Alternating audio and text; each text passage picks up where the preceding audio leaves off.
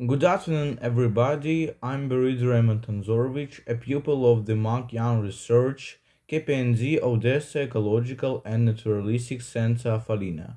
I want to present to your attention the topic of my work: development of effective methods of propagation of berry yew and virgin juniper, study of the influence of physiologically active substance of coniferous plants on the germination of wet seeds of the Arnautka variety, radishes of the Saxa and National varieties. Military actions on the territory of Ukraine led to the destruction or violation of forest belts, parks, forest massifs, protected areas. In general, 3 million hectares of forests have already been affected in Ukraine, which is almost a third of state's forest fund. Some of them are lost forever. Therefore, the need for high quality and cheap planting material of valuable tree species is more important than ever.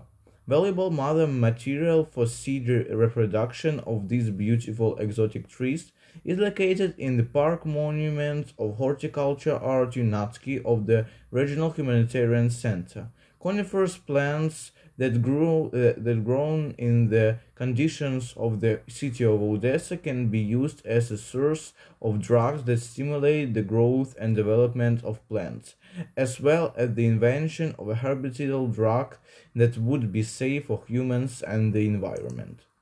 Therefore, the purpose of our work was to study methods of mass propagation of berry yew and virgin juniper, as well as studying the action of physiologically active substance of extracts of yew berry, virgin juniper, Himalayan pine, and Lebanese cedar for the creation of biologically active preparations. The task of the research was searching for literature on the topic of research, collection of yew berry seeds, preparation of seeds for sowing by certification methods, creation of a nursery under mother plants of berry yew and virgin juniper, development of methods of propagation of berry yew and virgin juniper under mother plants, study of methods of vegetative propagation of yew berry, analysis of methods of mass propagation of berry yew and virgin juniper, and recommendation for practical use of the researched methods. Selection of methods for extracting biologically active substance from the leaves of research objects. Study of the effects of extracting physiologically active substance from the leaves of berry yew, virgin juniper, Himalayan pine, and Lebanese cedar. Development of stimulate and herbicidal drugs and recommendation for their use. The objects of research were yew berry and virgin juniper plants, and the object of research were yew berry plant from St. James Park, Arnautka Park, etc., virgin juniper, Himalayan pine from Albert I Park and Arnautka Park, cedar of Lebanon from the Botanic Garden in Monaco. We also used Arnautka soft wets and Saxa and National radishes as research objects. Yew seeds were collected in September-October 2020-2022. The seeds were washed from the aerolus and treated with 3% hydrogen peroxide for 20 minutes. Then the seeds were subject to certification. After certification, the solution was sown in boxes with universal garden soil to a depth of 2 to 3 centimeters.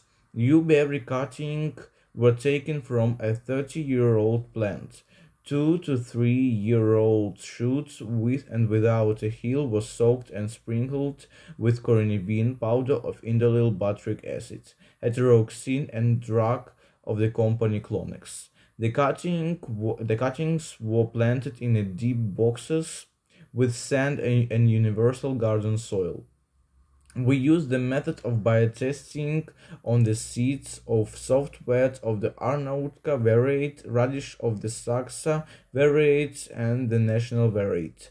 Standard mathematical methods of biological research. The most successful methods of berry propagation turned out to be the methods of growing seedlings under mother plants.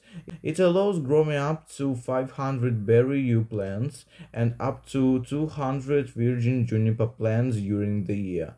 These methods showed the highest profitability of 1,333%.